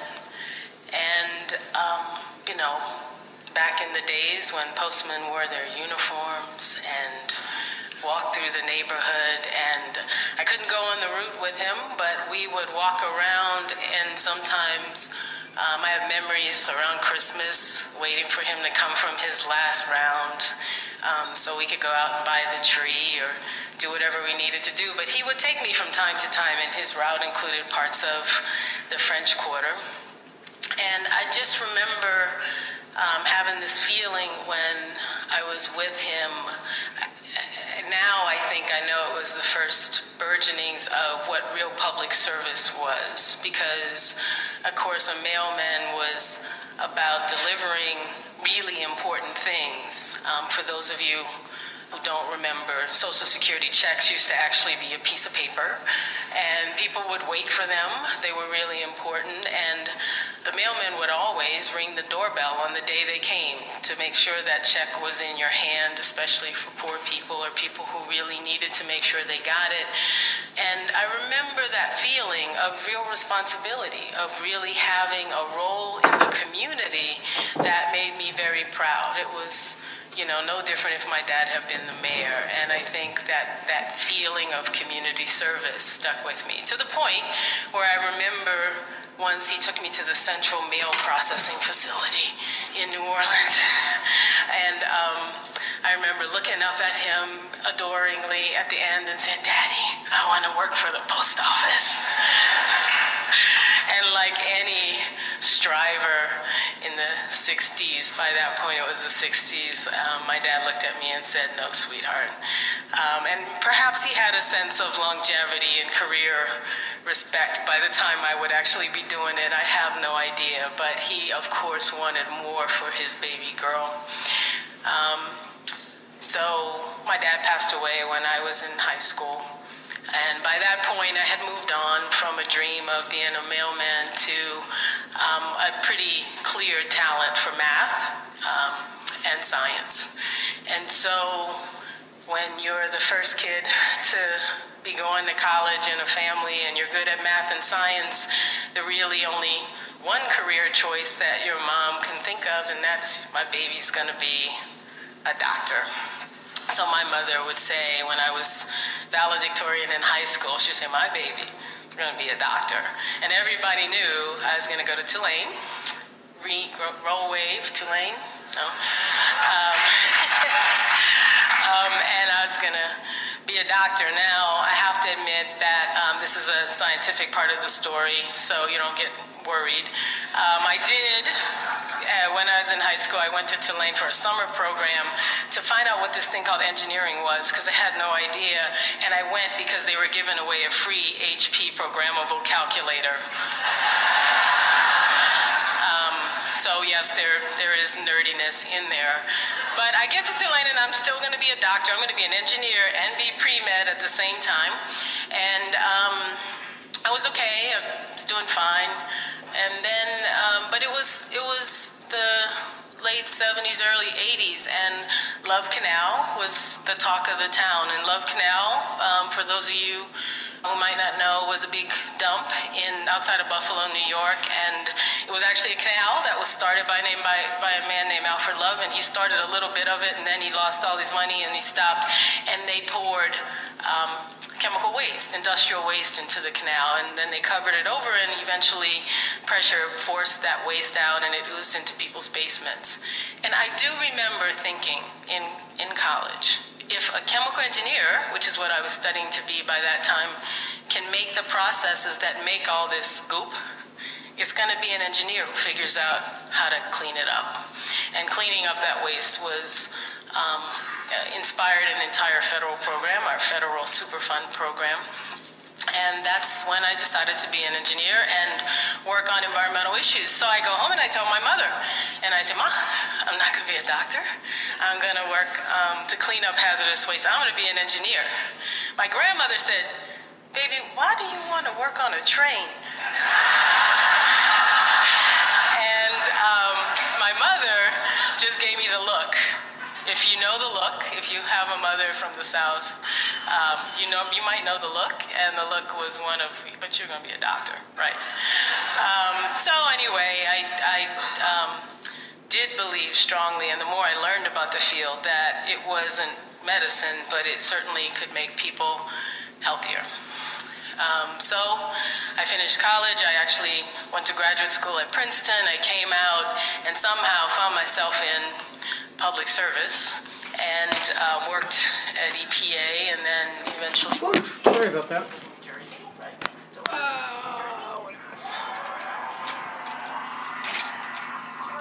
Strange in New York City, but go Jersey. And so there we are in New Jersey, and I go home, and my mom still has the look, but it's okay. But it's her birthday. My mom's birthday is August 27th. It's 2005, and I go home to be with her on her birthday. And that's a momentous period, because that's when Hurricane Katrina hit the Gulf Coast and, of course, New Orleans. So I was home. I was with her. I drove her out. There was a Saints game on the night before. I remember distinctly not wanting to leave because I couldn't believe we had to get up after a Saints game and leave. But we did. And I remember her grumbling and me grumbling, and we drove up to northern Louisiana. And of course, I lived in the 9th Ward, and you know what happened in the 9th Ward. We were very fortunate. My immediate family, my stepdad, everybody got out. That's not true of some of our other relatives and certainly some of our friends. But my mom's moved. So now I'm explaining to my mother, and after the hurricane, it becomes clear that one of the reasons, besides the fact that there's a man-made failure of engineering, the levees broke, but the other reason that a storm that shouldn't have caused the damage it did is because the wetlands that should have been there to protect the city were gone. They've been cut by oil and gas lines and by years of engineering that had unintended consequences. And finally, my mother came to understand why environmental engineering is maybe better than being a doctor. That's for her. See, you can learn. Now, so we keep moving forward. So the hurricane hits, and I'm working in New Jersey, and I really had a moment where I thought, I've been in public service my whole life. It's not the highest paid career. If I had just gone and taken my talents to the private sector, I could have bought her a new house. I could have raised the one she had. I could have done so many things for her. And I really had a crisis where I thought I need to leave and go make some money so I can help her. And it was my mom, because she now understood how important my job was, who convinced me to stay. And I'm glad she did. And as fate would have it, not too long after that, I became head of the New Jersey Department of Environmental Protection. And not too long after that, in 2008, came a call from President-elect Barack Obama. By the way, my mom was totally cool with that.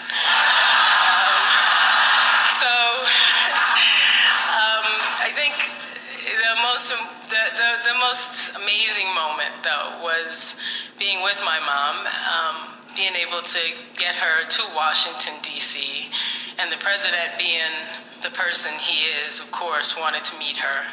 And so having my mom in the Oval Office, meeting the President of the United States, embarrassing the hell out of me. But in a good way. Love you, Mama. And so she met him, she's there, she talked to him, a woman who grew up in segregation in the Oval Office with the first black president of the United States, and with her grandchildren.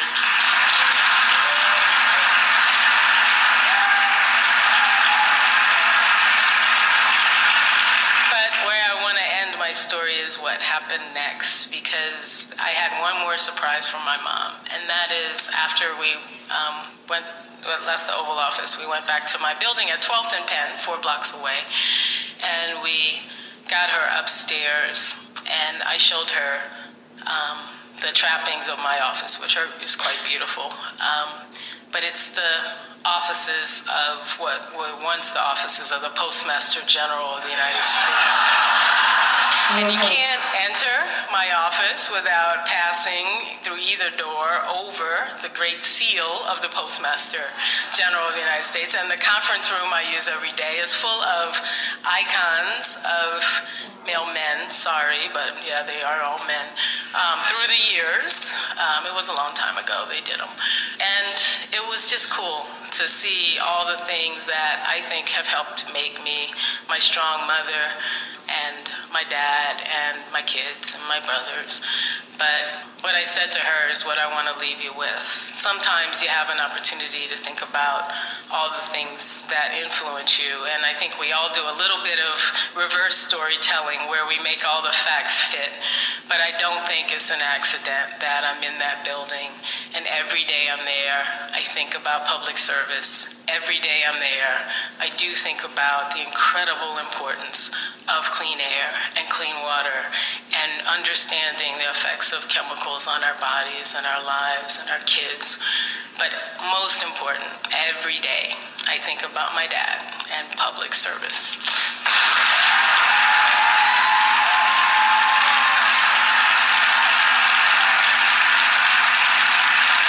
Okay.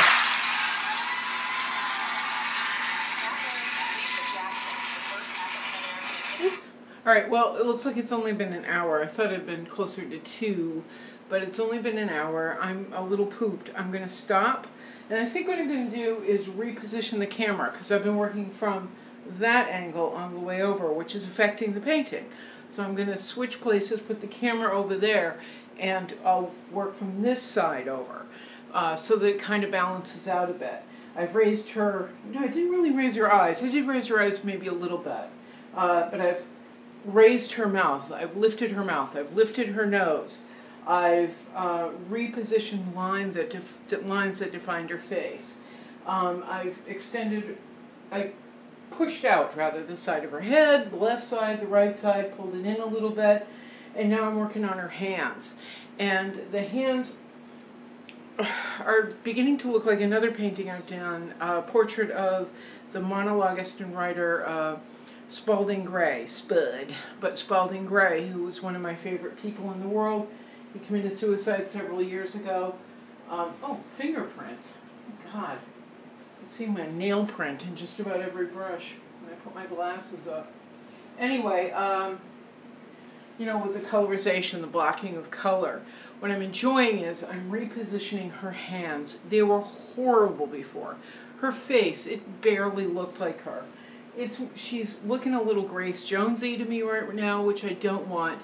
But you know what? I can take her and fix her now. I've got her in a much better place. So that's what I'm going to do. I'm going to wash up, take a break, and I'll probably be back in a little bit. It's very warm in here, so I'm going to turn the AC on for a bit. But I'll talk to you later. Ciao. Hope it was helpful having somebody work alongside you, even though I was playing. Not so much. No, the moth was good. Anyway, never mind. It doesn't matter. Bye. Ciao. Doop. Yep, finish. Yes, and...